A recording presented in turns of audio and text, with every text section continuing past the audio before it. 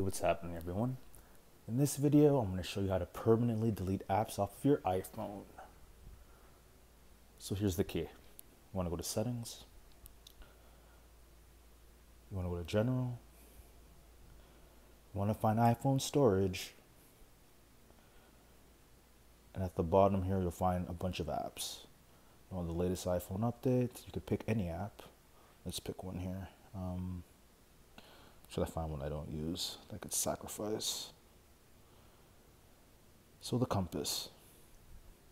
As you can see here, I have two options. I could offload the app, which puts it into the cloud, where I could re-download it later and hopefully keep my data.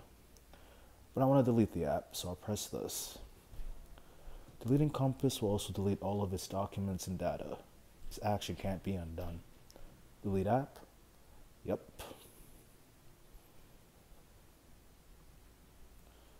And now, as you see, compass is no longer available. If you have any questions, let me know.